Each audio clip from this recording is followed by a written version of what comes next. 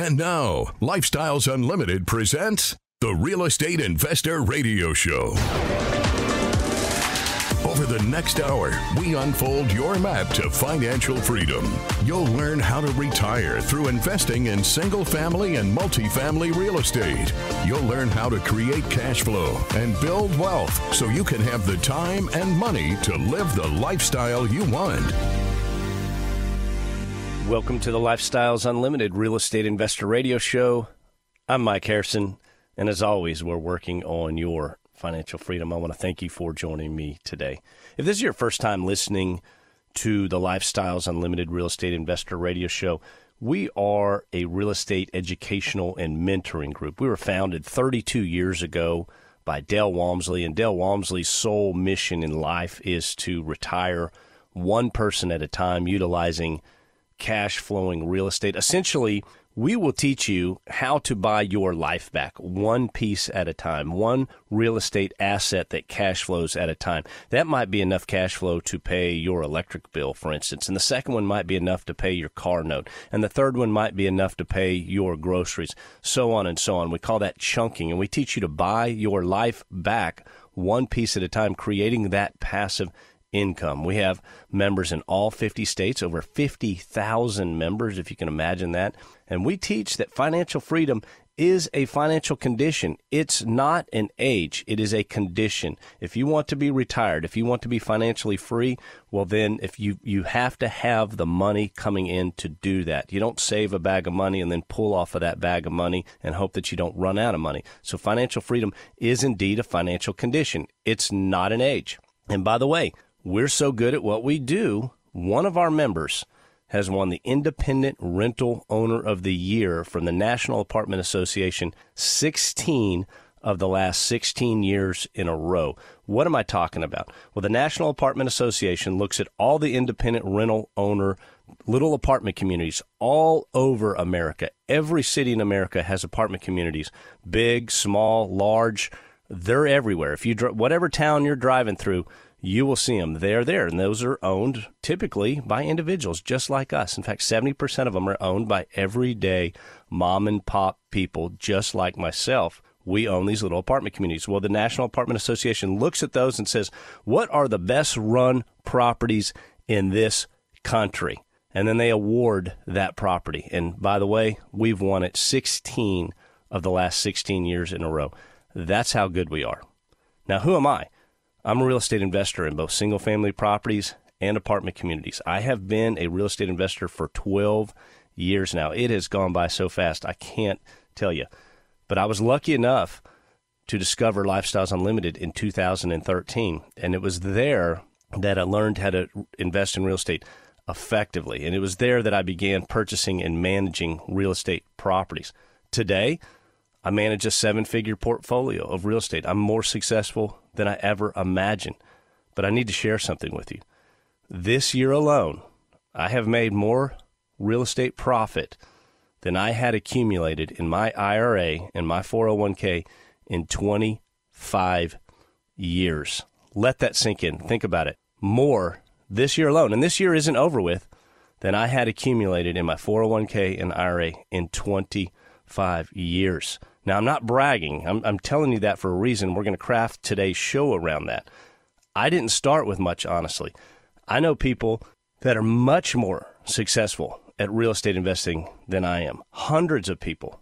I still have a long way to go. I still have much to learn. But what made the difference? I'll tell you what made the difference. Letting go of the pain and the anxiety, having faith in a plan, and taking action, regardless of what others were doing. I went a different direction. Let's borrow a term from the military. They have a term called course correct, and that's what I did. I was on a certain course for what I thought was the proper way to retire. I course corrected. I moved to real estate and in doing so, there was a pain. There was a pain of change. In order to begin that new path that I was on, there was a pain of change. But what was the difference? Future gain for me was the mission. Future gain. The bottom line for me, I accepted there would be the pain of this new path in life, but my desire for a bigger, brighter future was stronger than the fear and anxiety of the pain. That's what I want to talk about. My desire for a brighter future was stronger than the fear and the anxiety of the pain. That's what today's show is going to be. I have two statements, and we'll work around these two statements for the remainder of the show. I hope you can stick with me. Statement one, people will run from pain, but they will only crawl to gain. If you can even get them to move toward gain at all, they will go at a minuscule pace, a monotonously slow pace, if you can even get them to move. But if there's any fear of pain, like, hey, you're about to get burned, they will run as fast as they can. They will react immediately. But if you say, hey, if you take this path in life and take these steps forward in 3 years, 5 years, you will be here. You're lucky if you can even get them to move. Why? Anxiety will trump hope every time. Those are both true statements. Pain is the motivating factor, not gain. There's a writer, Jordan Peterson. If you have a chance to read any of his books, I recommend you do so. He's a great writer, but he has a quote, and he says, "We feel more negative about the loss of a given size than we feel good about the same size gain. Pain is more potent than pleasure, and anxiety more than hope." And let me tell you what, that applies to real estate investing. That applies to getting people to begin a path of real estate investing. I'm Mike Harrison. If you have any questions about real estate investing, how to get started, Lifestyles Unlimited, whatever you may have, please send them to me. My email address is askmike@luinc.com, askmike@luinc.com. This show is but one part of the Lifestyles Unlimited radio network. This show is the Lifestyles Unlimited Real Estate Investor Radio Show, but there's a second show that complements the entire network, and that's the Dell Walmsley radio show. So both shows are part of the network. We're adding radio stations weekly across the United States. Our audience continues to grow, and we appreciate you joining us. Now, if you missed this show in any part and you'd like to go back and find it, there's 3 different ways you can do that. You can find us on YouTube. Go to YouTube, type in Lifestyles Unlimited, type in Mike Harrison. You'll find all kinds of information on that channel, not just the radio shows. Your favorite podcast app, naturally. Lifestyles Unlimited, the website. You can go to lifestylesunlimited.com. Oh, there's a 4th way, actually. You can live stream us on your favorite radio station. If you're not in your local network area, but you know the show's running on a certain station at a certain time, wherever you are, as long as you have internet, go to that show's website, and you can listen right there. It'll say, listen now. You just click the button, and boom. So no matter where you are in the world, if you know the show's on at a certain radio station at a certain time, you can definitely find us. So again, I appreciate you joining us, and just wanted to let you know the various ways that you can consume your real estate investing education through Lifestyles Unlimited.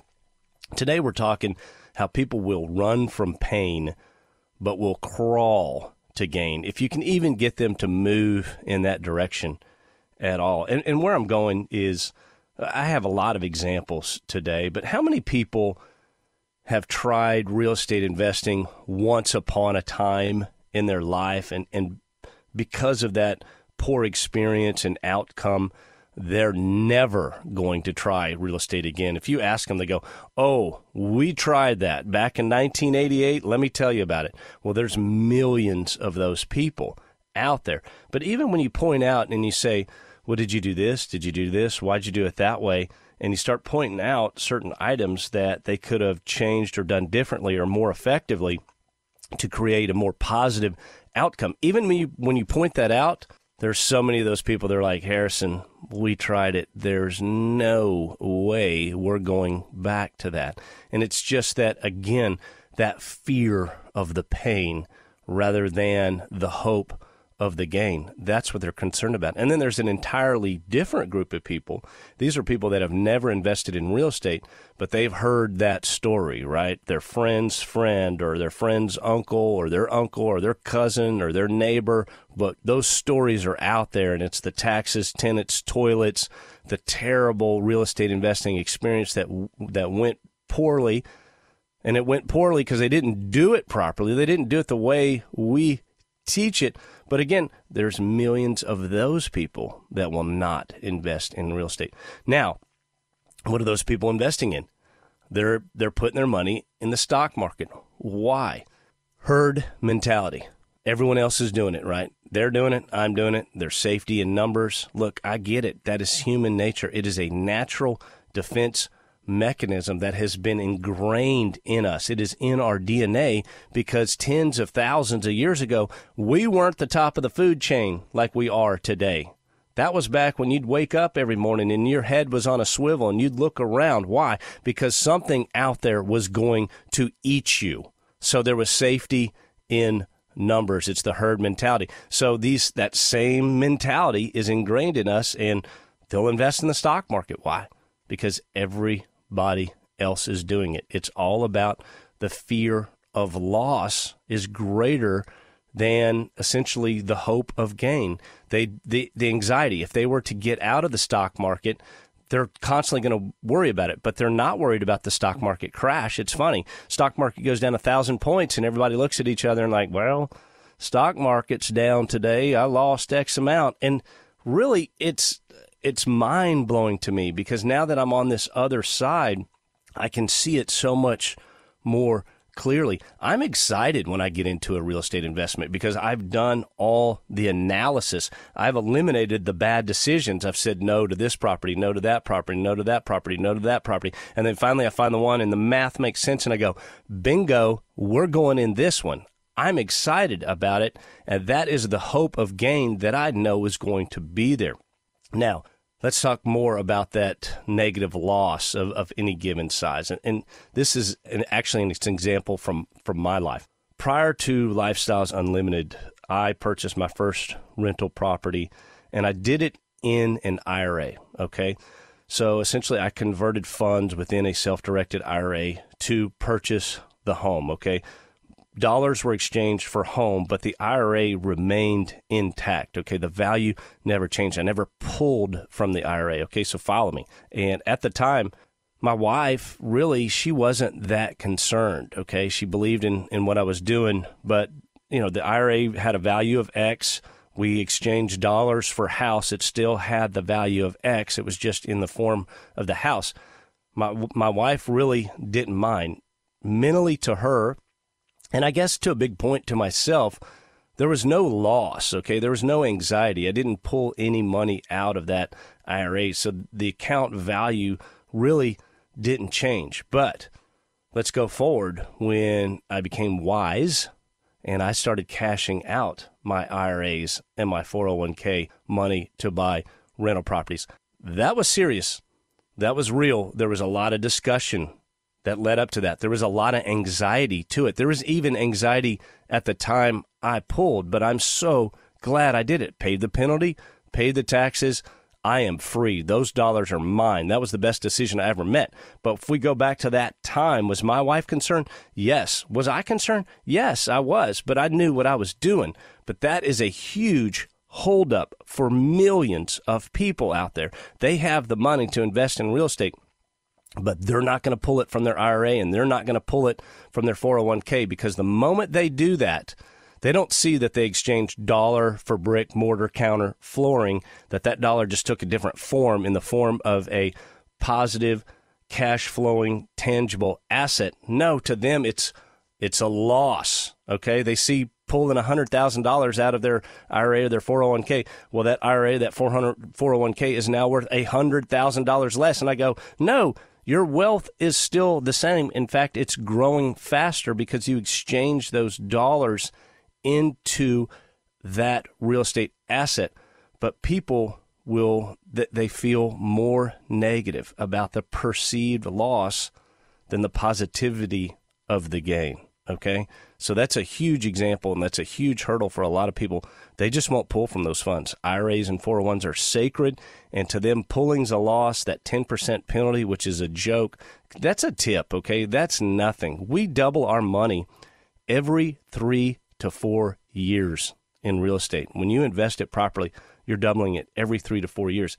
Yet that fear of a loss, the mentality of seeing that 401k statement, $100,000 less or $200,000 less, but they're not putting that side by side with essentially their entire real estate portfolio where I can show them, hey, your wealth actually grew, or if nothing else, it's the same, just in a different form.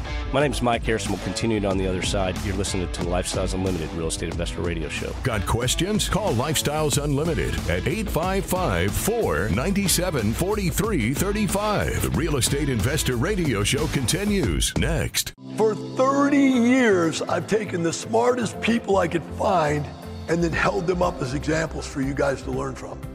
We're all only as strong as our best people. But the best part about this is that these best people are willing to give back. Ready to learn from the best? It starts with our free online workshop. Stop depending on your paycheck. Quit worrying about retirement. Register now at lifestylesunlimitedworkshop.com.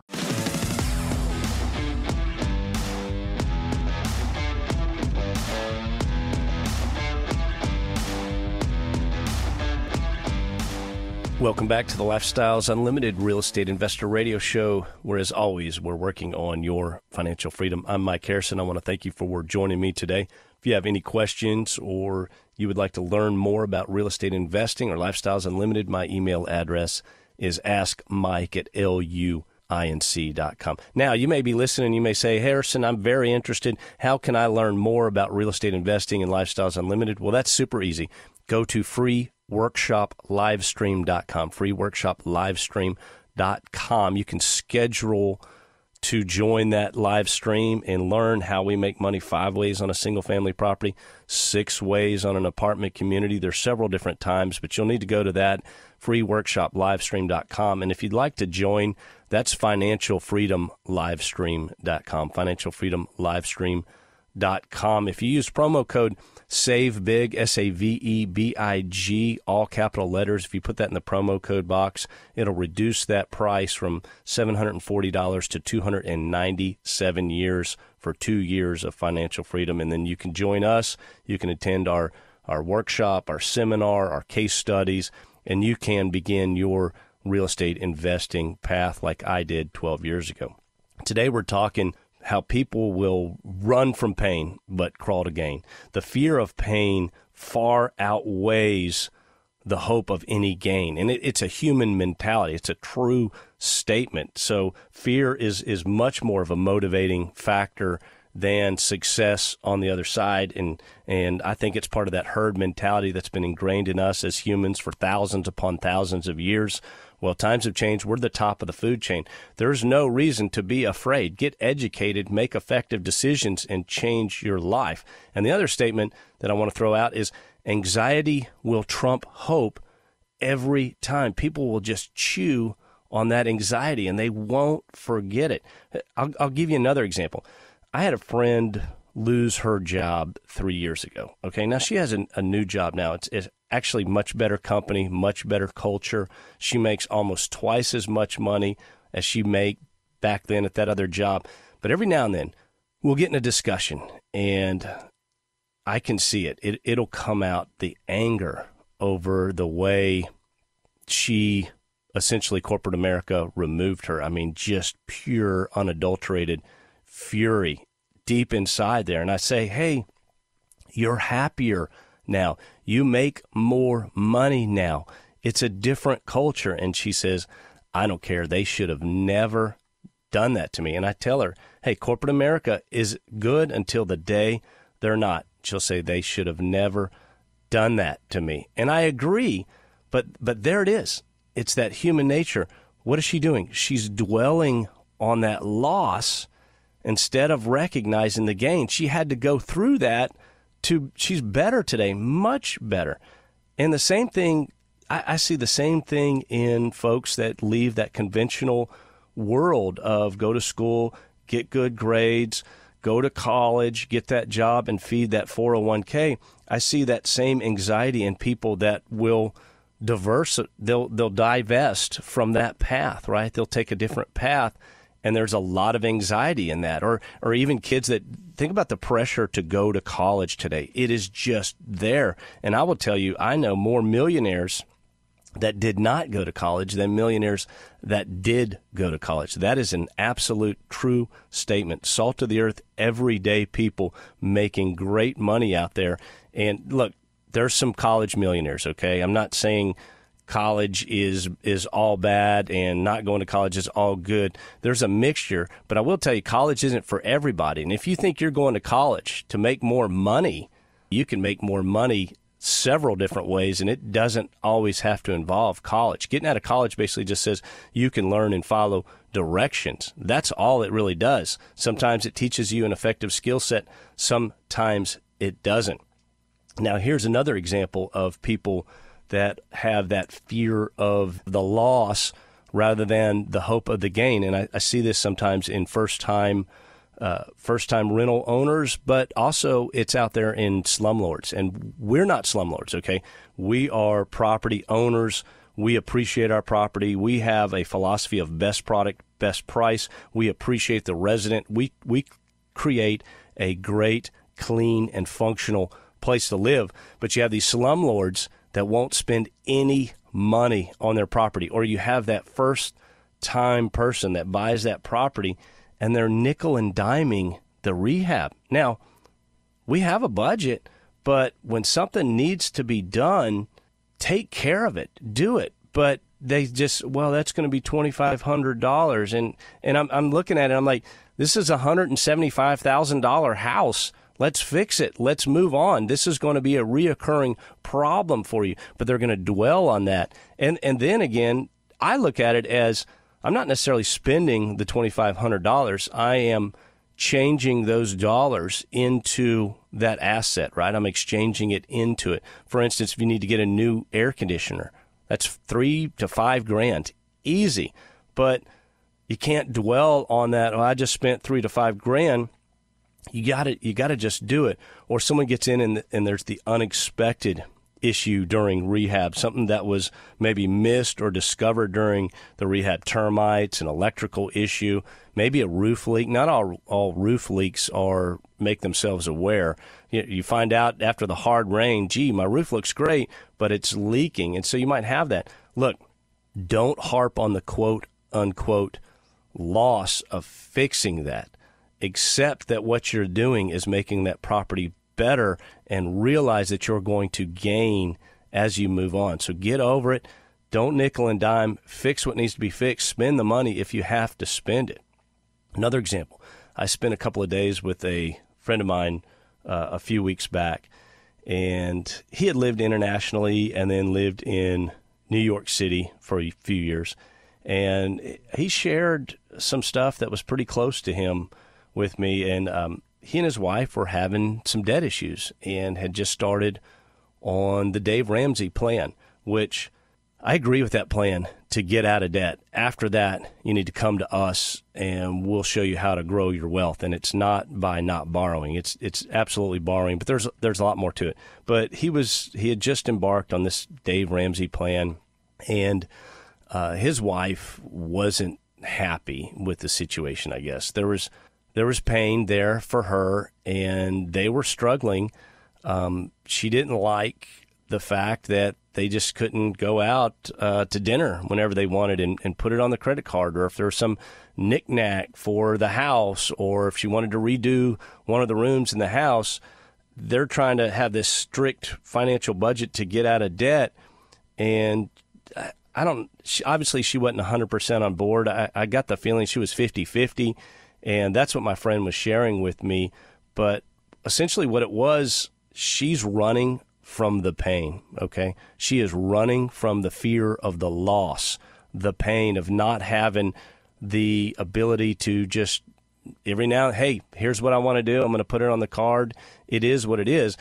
That was that instantaneous gratification side of it, instead of saying, hey, in 2 short years, if we embrace this pain, if we accept the change, if we accept what we're going to have to go through so that we can come out on the other side so much better, and then develop a wealth plan, there it is. People will crawl to gain if you can even get them to move at all. But they're going to run from the pain. I mean, literally, she's not on board. She doesn't want to have it. He's struggling. He loves her. They have a great relationship. Don't get me wrong.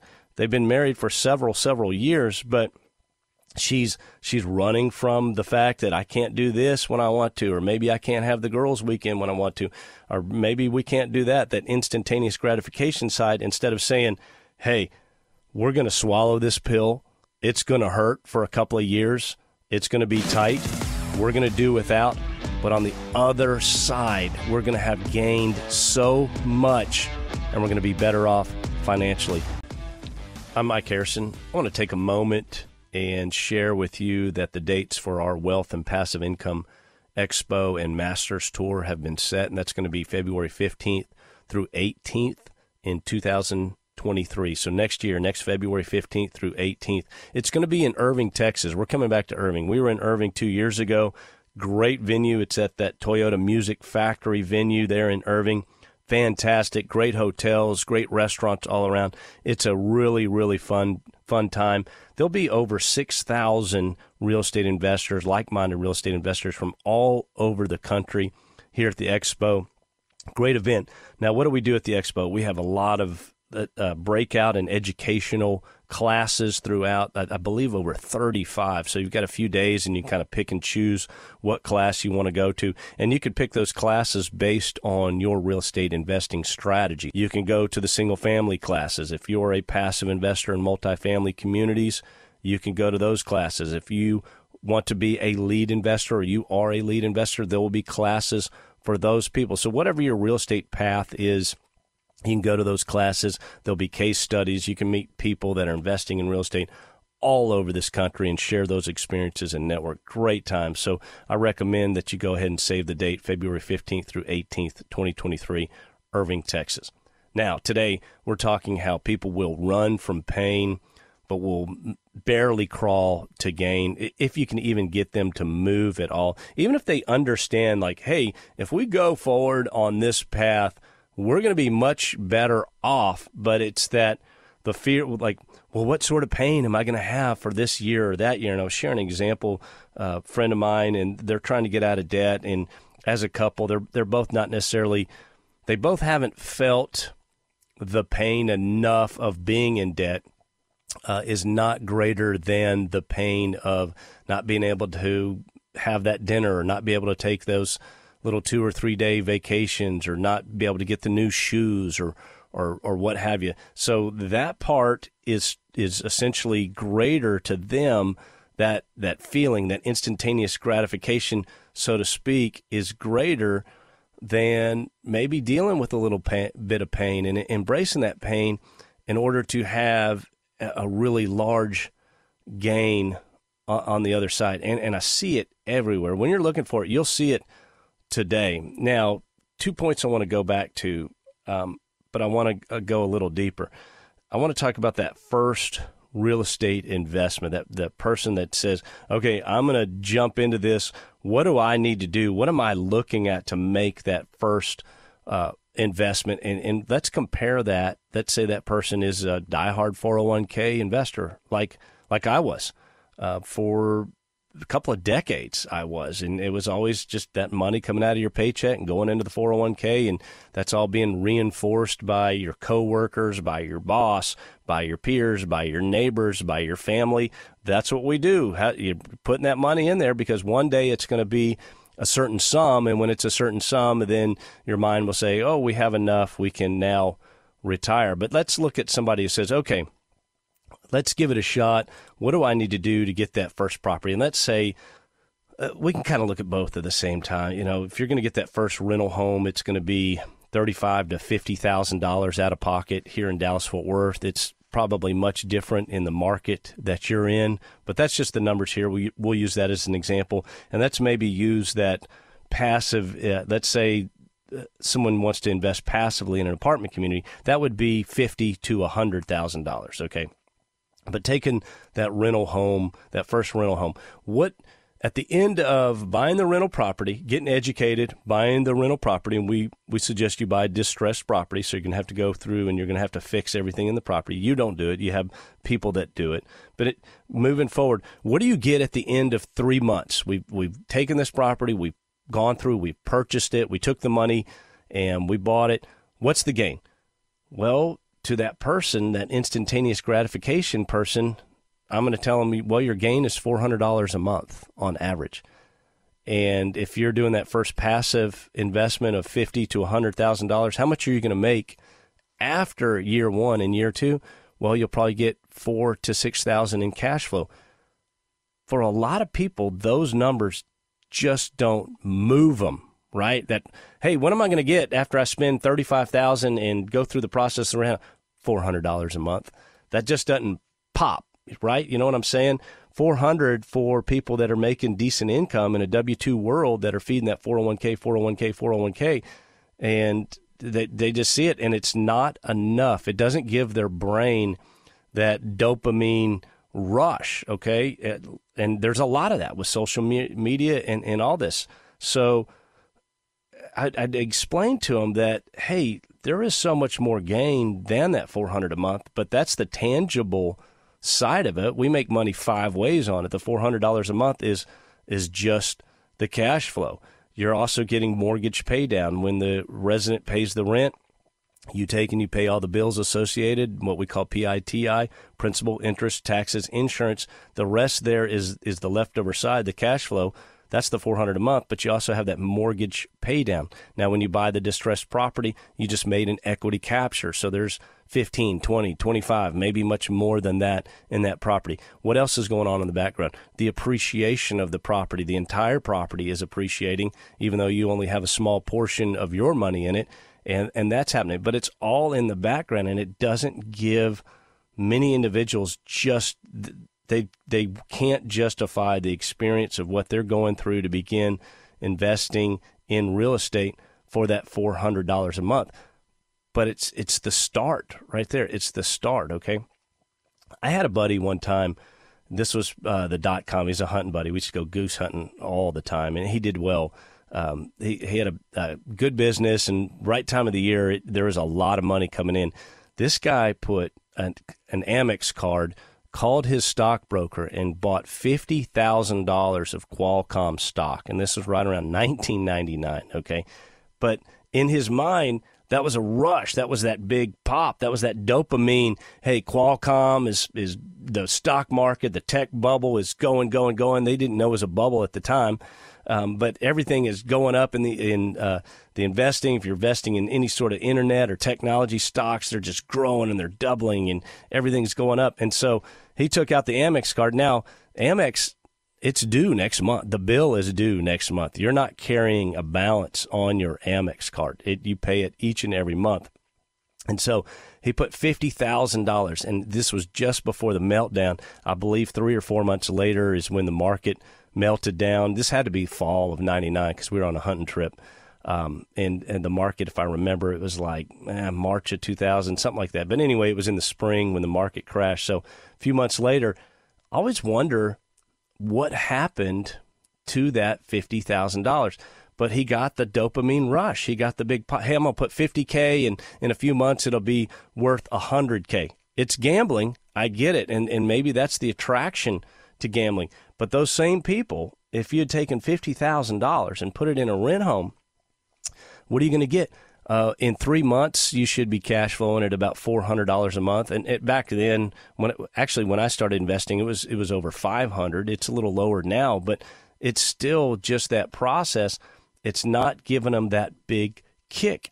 And again, a lot of people just won't pull that money out and use it because can you imagine putting $50,000 on an Amex card to buy a rent house? I'm not saying that's not a bad idea if you can pay it off and you've got money elsewhere to do it. But I would tell you that 3 years, 5 years later, if you've owned rental properties like I have, you're making huge returns. I had one I sold last year, and it was a 6 figures that came back to me on a property. So it took a while, and at the time when I bought it, I didn't see that in there, but for me, I knew there was gain, at the end, okay? So I didn't mind the pain of spending the money on the rental property to go get the gain. I hope you're following me.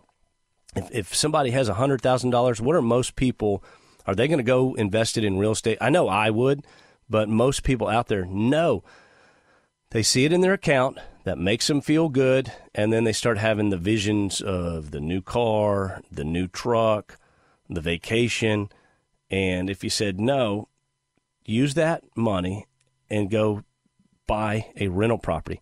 They don't see it as buy. Okay, there's difference. Buying a rental property is a conversion of your money from dollars, physical, tangible dollars, into physical brick, mortar, flooring, a roof. It's a tangible asset. It's a house, okay? But they see it as spending. I'm down $100,000. And so in their mind, the pain of, quote unquote, losing the $100,000, you're not losing it, but spending it, it's going away, it's going somewhere else. I don't have it. I don't see it in my account. There is that pain of change that's just, quite frankly, going to stop somebody from doing it. It's going to stop them in their tracks, and it's herd mentality. People will much rather run from pain than move even a smidgen toward gain. And it's out there. It's out there. I encourage people that when they begin investing in real estate, stop feeding your 401k at a minimum. Now, for most people, that's an easy step, okay? It's still hard for others, but that's an easy step. And then the next thing I'm going to do is I'm going to say, if you're still working, why don't you borrow from your 401k? You can take $30,000 to $50,000, depending on what your balance is, and you can invest that. But that's going to stop some people. And ultimately, I'm going to ask you to cash it out, and that's going to stop some people. The information and opinions you hear on the Lifestyles Unlimited Real Estate Investor Radio Show are those of the hosts, guests, and callers. The Lifestyles Unlimited Real Estate Investor Radio Show is for entertainment purposes only. Please consult a professional regarding your personal investment needs. Nothing presented constitutes an endorsement, recommendation, offer, or solicitation to buy or sell any product or security.